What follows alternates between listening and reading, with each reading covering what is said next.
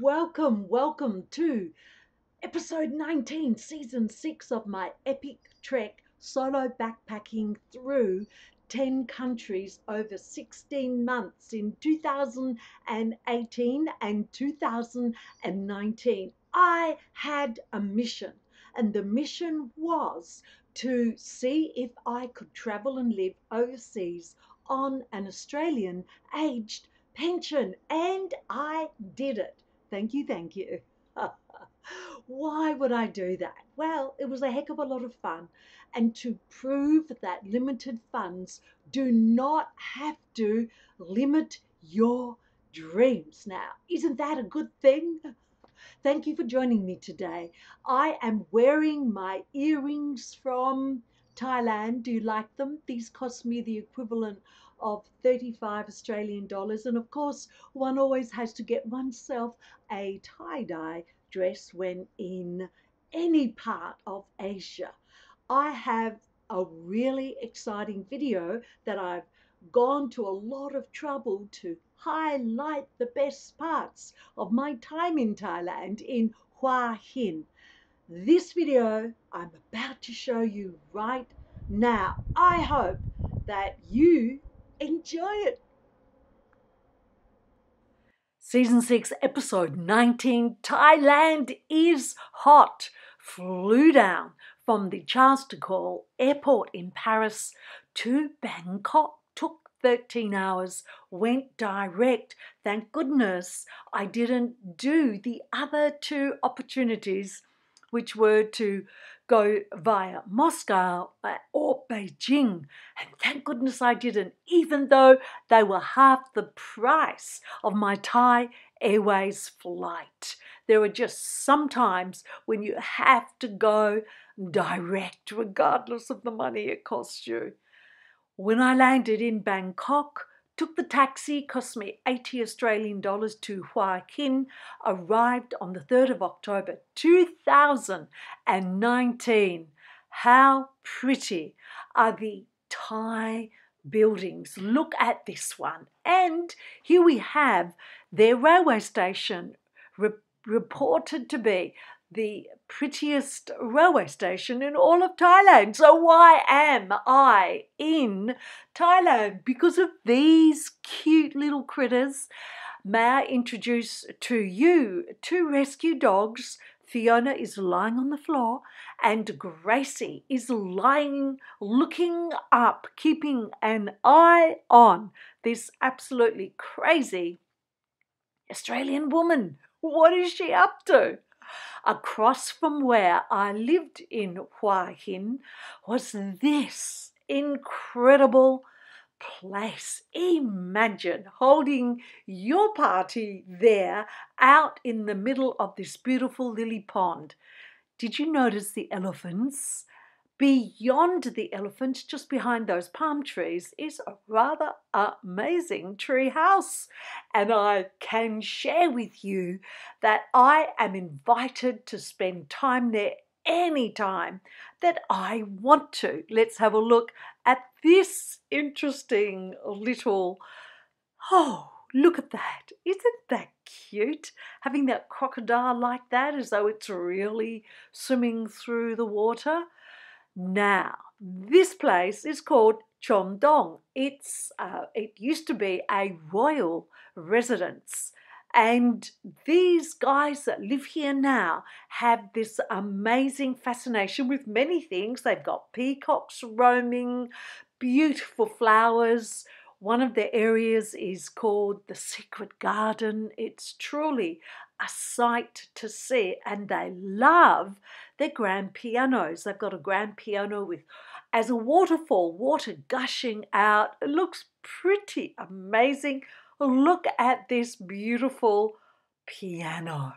If you happen to be a piano teacher, you may be shuddering right now. Here is the absolute wonderful woman, Pasharin, who and her husband were very kind to me and invited me over, and I said, well, what can I drag out of my backpack? and luckily I was able to grab some of the local flowers. Where I lived in Hua Hin was unfortunately not as close to the water as I thought it would be. I had to walk quite a way, and that meant going past this very, very pretty Shiva, which is an Indian restaurant, which looked totally magnificent in the daytime too. I loved all of the flowers, the culture, everything. Well, nearly everything was so vibrant. On my walk down to Hua Hin Beach, I passed by the Hua Hin Reggae Bar. This was a pretty cool place. And as I kept walking, as the motorbikes would go past and the cars and the trucks and the dust and all of that happening, I just had to stop and take time out in Patty's. This delicious coffee and equally delicious slice of torta cake cost a whole $6 Australian on the way to Hua Hin Beach, which, by the way, was a disappointment. The water didn't change much from being brown. Apparently it's not like that all the year, but I certainly caught it where it was not exciting. This is just a little bit up from the beach, and the water here is green, but it is still so picturesque, beautiful breeze here. And just here was where I decided would be my Hua Hin office. By the way, did I mention how fabulous the internet is in Thailand? Puts Australia to shame. Oh dear, but I have gone on about that in other live streams of my epic trek.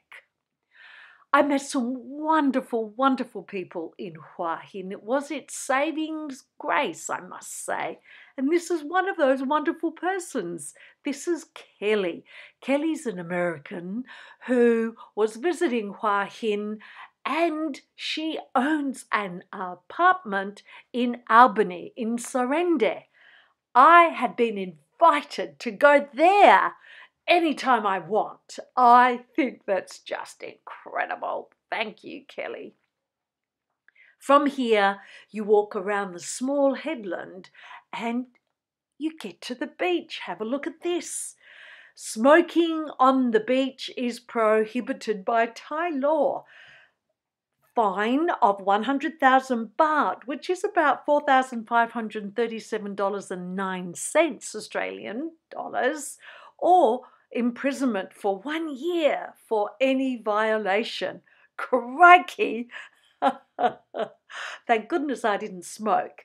I kept walking up the beach and came to this really gorgeous location. I'm not even going to try and pronounce what this is.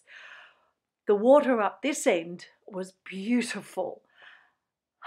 Well, it was such a peaceful day, walking through, not a care in the world, and noticing this beautiful golden Buddha. By the way, this place is also known as Monkey Mountain, and you're going to find out why in just a minute.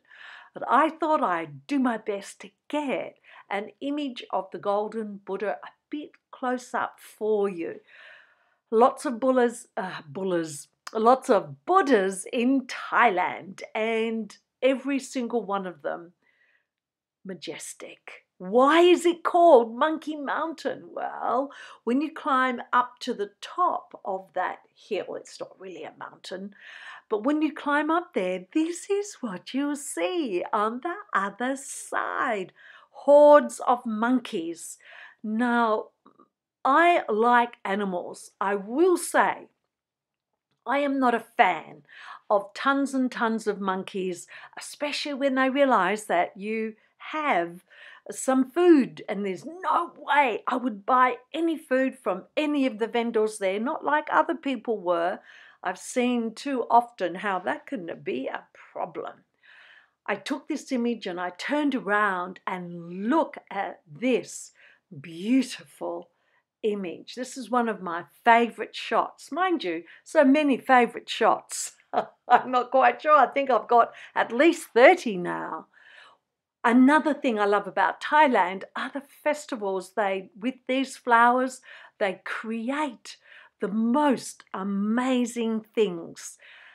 In Hua Hin is a big shopping centre. There are a couple of them. The one where this was, is called Blueport. I went to the movies there. They have a lovely food court there. A really good spot to go in. Right next to it was an incredible place to have a massage, and that cost me a whole, I think it was $18 for an hour massage. Not bad. As part of this festival, we saw this. Now have a look at these. Lady men, lady girls, lady ladies, and the theme is recycle and reuse. And if you had a really good look at what they're wearing, you'll see it's an extremely clever use of material that more than likely would have been thrown away. Now, I have to take advantage of the opportunity to stand in front of wings. This is all part of the festival, and I just loved these wings. Looks pretty cute, huh? Now, just around from where I showed you was my Hua Hin office is this. There's rather a really upmarket resort here, and on this night they were having this rather incredible buffet dinner. One of the things I loved about Hua Hin, and sadly there weren't too many, but one of the things was that I had a driver and I could organise for him to come and pick me up. He's a very safe young man.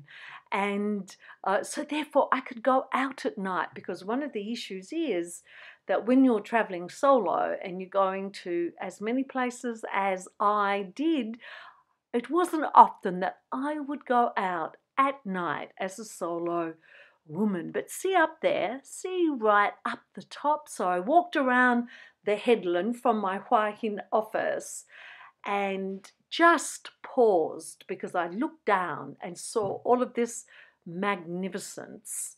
And yet someone very kindly took my photo. Met a lot of people in Hua Hin, and not all of them, of course, were expats. I met some really, really lovely Thai people. Patty, I'm sure that's not her real name, had that wonderful cafe where I bought that cake that I showed you already and had that delicious coffee. And here's another wonderful Thai woman. To the left is my friend Chani and her son, and then in the purple top is Chani's friend. Now, Chani very kindly offered to take me to one of the caves that weren't that far to drive to. There were two to choose from. I'm so glad that I chose this cave. What a feast for the eyes. I was a little concerned going there once we got out the car and walked down the steep stairs, because TripAdvisor can be really, really good to get an idea of other people's experiences. You certainly have to take some of them with a pinch of salt. A couple of the comments, though, were about how people had been attacked, I guess is the word, by the monkeys that were here. Luckily, when I turned up, or when we turned up, there was a person there who was feeding all the monkeys. So they were all gathered around this woman who was a local, and they weren't bothering us as we descended down into this incredible cavern. Very lucky on this day, because look at these beautiful monks in their gorgeous orange saffron robes. They were filming a documentary, so it was rather special to be there and listen to them and watch what they were doing.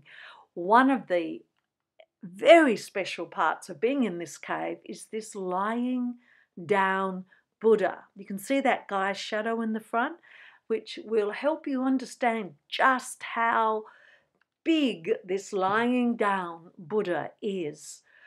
I could show you so many photos of this cave. It was enchanting, soothing, peaceful, very special. Recommend that if you ever are in Hua Hin, and you can only go to one cave, this is the cave to visit. Let's go back to another Buddha. This one is quite famous. So at this temple, people call this one the fat black or the big black Buddha. There's not an awful lot here. However, it is still another part of Thailand, and if you wanted to, you could do a clever thing by having a photo taken and kind of looking like you're holding the Buddha up. I don't think I'm fooling anyone though. On the other side of Monkey Mountain is this resort, beautiful resort. One of the friends that I made there took me to this resort and we attended a lunch to support animal rescue over in Hua Hin. And here she is. This is Elaine. And I also want to show you my host, the woman that took in the two street dogs that I showed you at the beginning, Sophie and Gracie.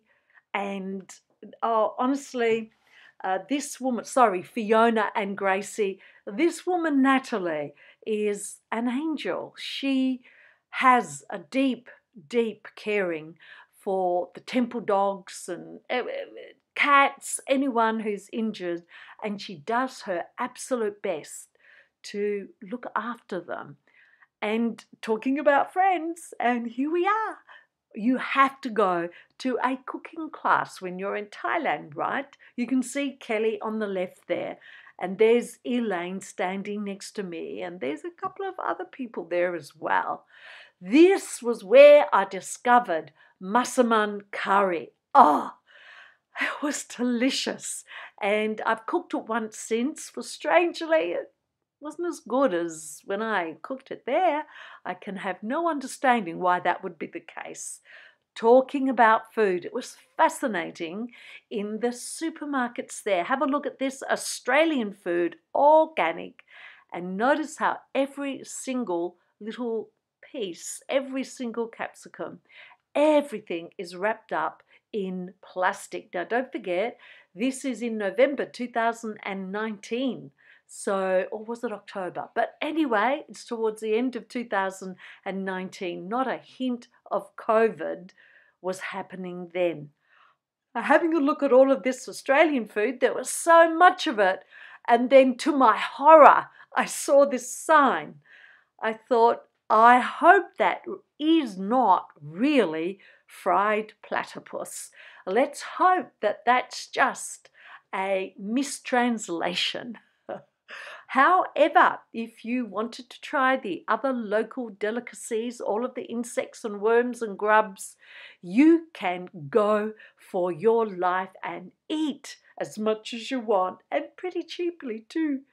Talking about eating, when I was in Hua Hin, I got bitten by a dog. It was a scary occasion. I don't like being bitten by a dog. The dog bit me right up on my thigh, and he's a big black dog. The street dogs there were a problem, and it was sometimes I just didn't want to go out because it meant that I had to walk by not just the street dogs. A lot of the people in that street had their dogs, and they weren't always friendly either. So if it's not the monkeys, if it's not the dogs, there are other things like all of the insects, the mosquitoes and so on. But there's also this thing starting with an S called a snake. And Fiona and Gracie noticed the snake first.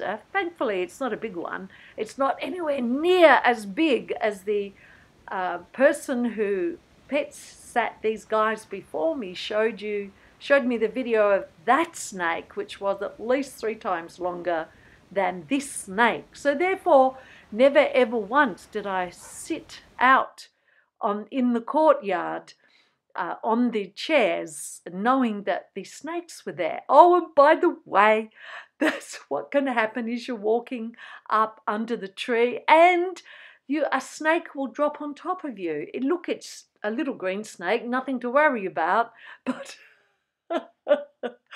all I can say is goodbye, Hua Hin. Goodbye. I am never, ever coming back.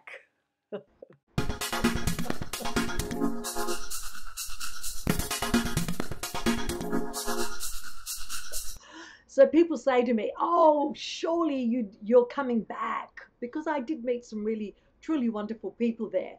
But, I'm not going to, because there are so many other places in the world to go when we can go.